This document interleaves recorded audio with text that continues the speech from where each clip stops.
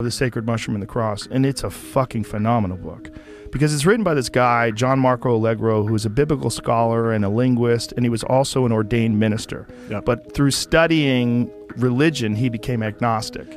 His interpretation, after 14 years of study, was that the entire Christian religion was a giant misunderstanding, and that the original version of it was all about fertility cults and psychedelic mushrooms. He traced back the word Christ to an ancient Sumerian word that was a mushroom covered in God's semen.